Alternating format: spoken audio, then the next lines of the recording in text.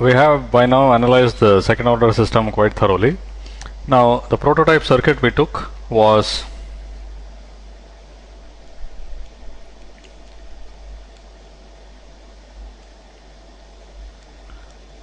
this. Okay. What I will do in this lesson is to show another kind of circuit and also show that the formulas we derived, for instance for the damping and quality factor for this circuit, are not applicable universally. Okay, so you have to look at what the circuit is, write down the differential equation for it, and from that, from the left hand side of it, derive the natural frequency and quality factor. Okay, let's see. Now in terms of VC, the differential equation for this was LC, second derivative of VC, plus RC, first derivative of VC, plus VC equals Vs. Okay. Now let me take another circuit which also has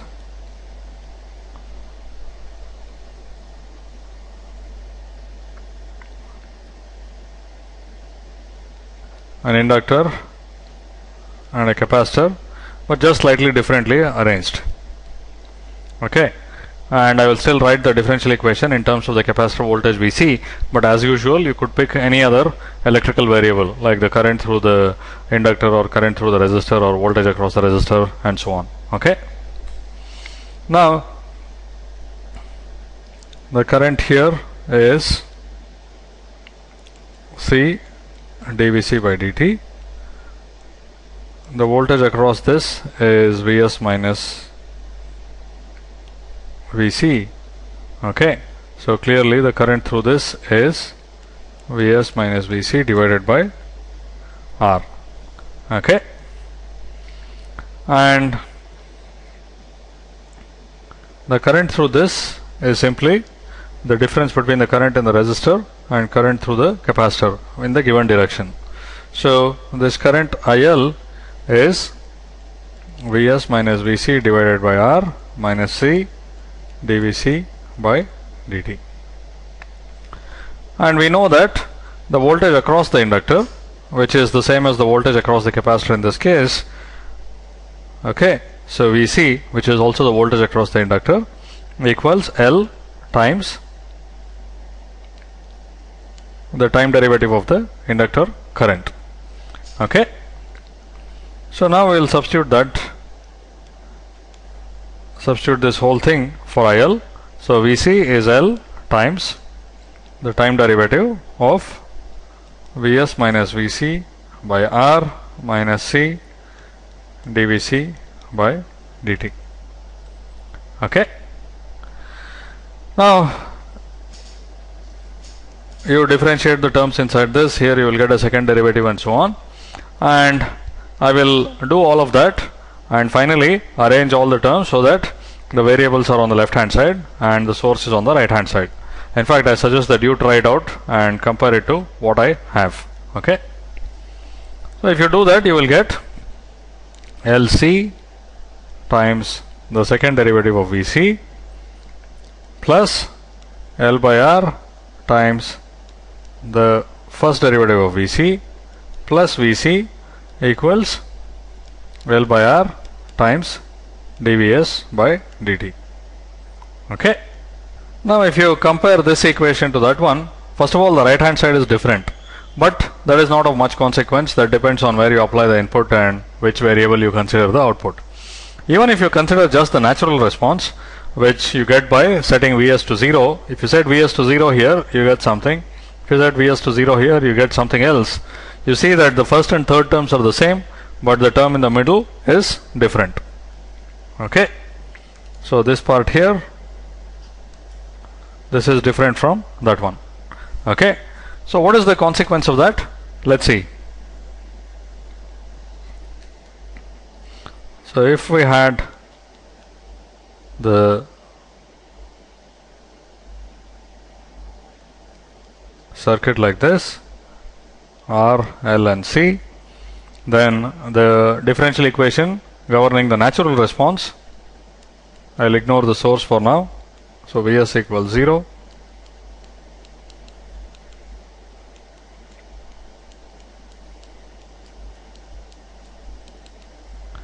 Okay. Now we can also write this, as you know, as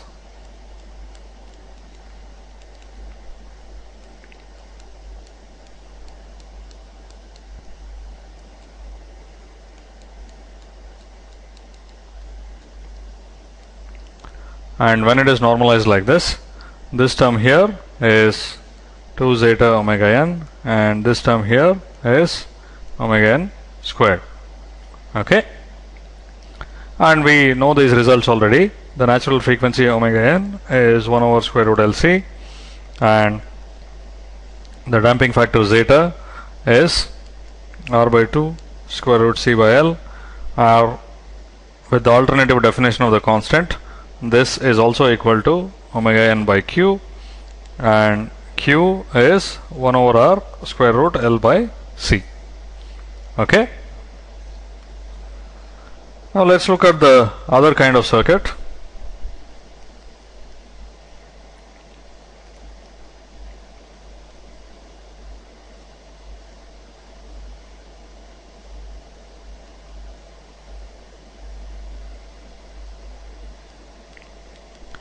And let me set Vs to 0 again, and I will get the differential equation, which is LC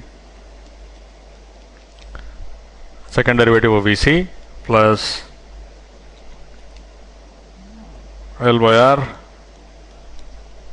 first derivative of Vc plus Vc is 0, and normalizing it in the other manner we get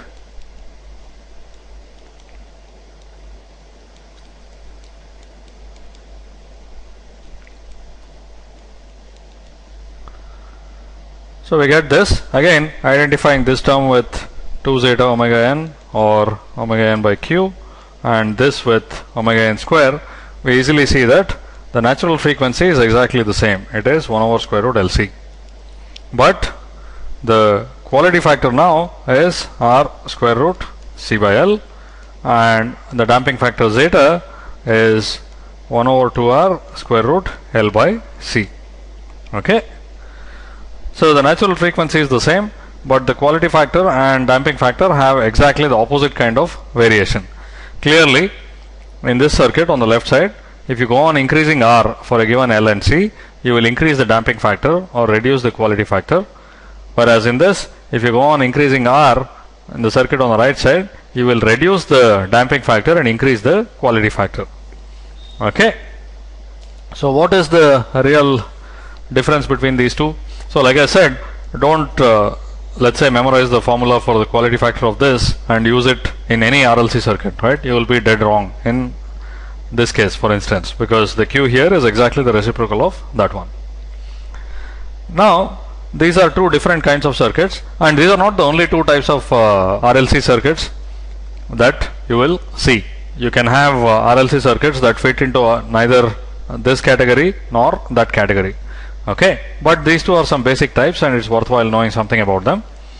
If you set Vs to 0 and draw the circuit with Vs set to 0, we'll have R, L and C. Okay, so you have a single loop. Okay, and in that single loop you have R, L and C in series. Okay, and if you do the same thing for the circuit on the right side and draw the circuit with Vs set to 0, which means it's a short circuit, we have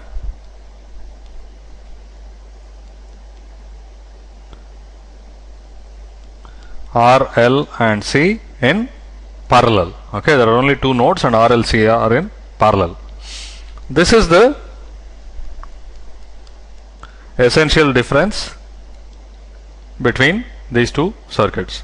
So this is known as a series RLC circuit and this is known as a parallel RLC circuit. Okay, now why does the quality factor come out to be the opposite in these two cases?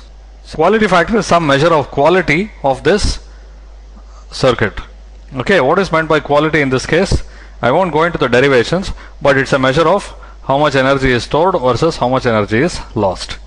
Okay, Now in this case, in the circuit on the left side, you can see that at least in the extreme case, when R goes to 0, then you will just have L and C in parallel with each other. You can consider them to be in series in a loop or in parallel with each other. The point is there is no loss at all, and if you had some initial energy on the inductor, let's say, then it will never be lost. It will keep bouncing back between the inductor and the capacitor. Now exactly the same thing happens in the circuit on the right side if R is infinity. Okay, if R is infinity, then this is an open circuit. You just have L and C in parallel with each other, and an initial energy on the inductor, for instance, will never be lost, and it will be bouncing back between the inductor and the capacitor. Okay, so R equals 0 turns this circuit into a lossless circuit. R equals infinity turns this circuit into a lossless circuit, and the expression for the quality factor is consistent with that. Okay, so if you look here, R equals 0 will make Q equals infinity. That means that this is the best quality circuit you can ever have. And similarly, R equals infinity here will make Q equals infinity, again denoting the best quality. Okay, and you can similarly interpret the damping factor. If R equals 0, in this case damping factor is 0, that means that the oscillations never cease. If you have some initial energy in the inductor, let's say, it will go back and forth between the inductor and the capacitor. So you measure either the inductor current or the capacitor voltage, it will be a sinusoid of constant amplitude which never dies out. Okay, similarly here exactly the same thing happens when R equals infinity. The damping factor will be 0. Okay, so the circuit on the left side is known as a series RLC circuit, and the circuit on the right side is known as a parallel RLC circuit. Now it's important to interpret these things carefully. At least in this case, when the source is present, you can clearly see R, L and C in series. Okay, but such a naive interpretation by looking at the circuit may not always be possible. In this case, at least when the source is present, it's not immediately obvious how R, L and C are in parallel, but if you set the source to 0, R, L and C are in parallel. So that's what counts. You can have multiple sources in the circuit also, but when you set all the independent sources to 0, if the circuit reduces to a single loop with R, L and C in series, it's a series RLC circuit.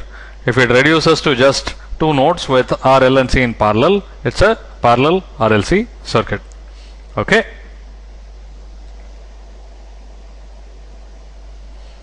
Now because you can have multiple independent sources and you can split the components in any way, you can have pretty confusing looking circuit that eventually reduce to either series RLC or parallel RLC. Okay. For instance, one example is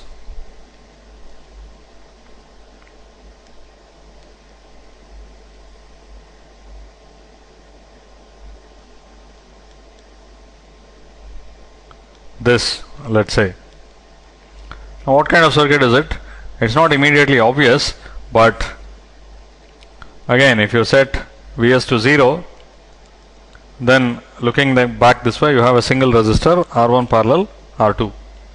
Okay, so you have a single resistor, inductor and capacitor in series. So this is a series RLC circuit. Okay, and you can have other complicated combinations as well. Okay, and similarly for a parallel RLC circuit,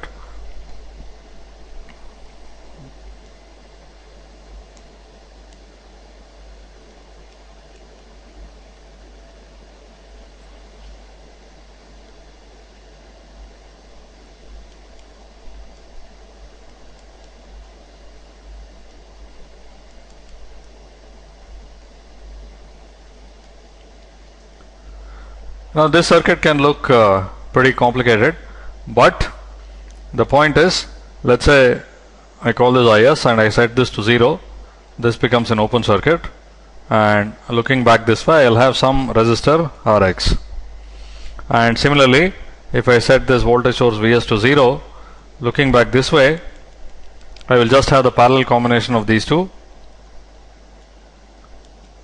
Okay, if I call this C1 and C2, so eventually I have only Rx, L and C1 plus C2 in parallel, and this is a parallel RLC circuit.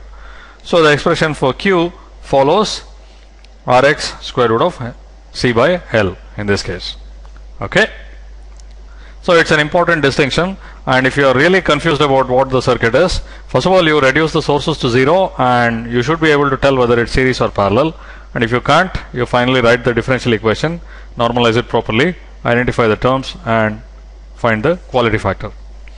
And you have to do that anyway, because you can certainly have circuits with resistors, capacitors and inductors, basically second order circuits, which fit neither of the patterns I described. For instance, if I have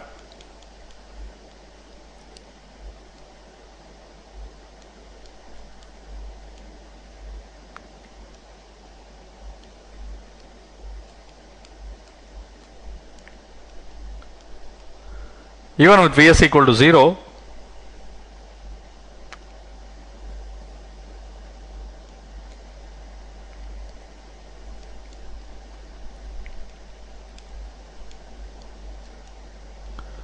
you neither have a single loop with RL and C in series, nor do you have just two nodes with RL and C in parallel. Okay.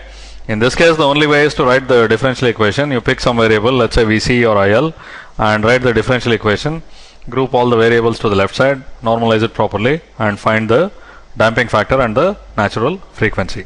Okay.